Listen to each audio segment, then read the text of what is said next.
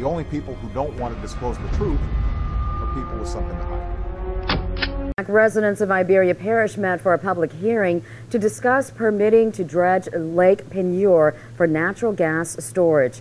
But some are reluctant to allow for permitting after the Assumption Parish sinkhole disaster, recent unusual occurrences in Lake Peigneur, and let's not forget the 1980 salt mine drilling disaster under the lake, which started a chain of events that turned the deep freshwater lake into a saltwater lake with a deep hole. News 10's Darren Robert was at the hearing. He joins us now live from the newsroom with more. Darren.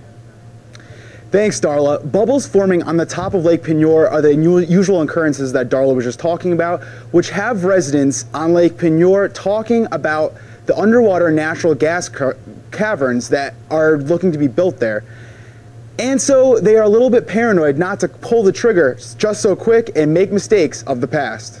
Weird and unexplainable bubbling water is no new phenomena in Lake Peigneur. Yes, something I've seen many times before in basically the same spot. Most of the time, residents just comment about it and brush it off. But the bubbling on Wednesday morning was different. It was quite active, bubbling up quite a bit. But it was ironic it happened on the same day we're having this hearing for the permit, for the new caverns. Ironic indeed.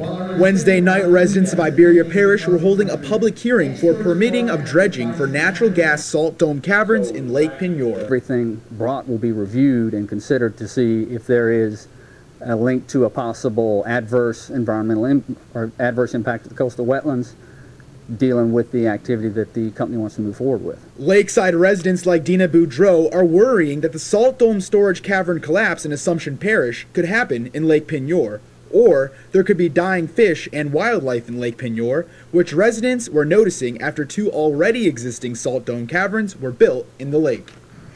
The fish, the people, the wildlife.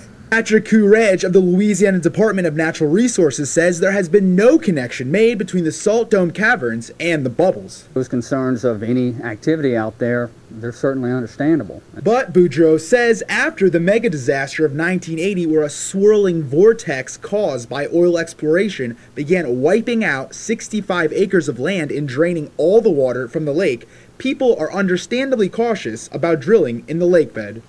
Would you not be afraid of another whirlpool if you saw this stuff as much as we have?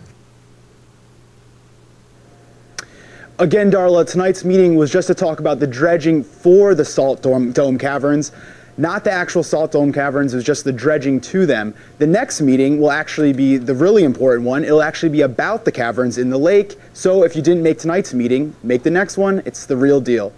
Live in the newsroom, I'm Darren Robert. If there's a blue pill and a red pill, and the blue pill is half the price of the red pill and works just as well, why not pay half price?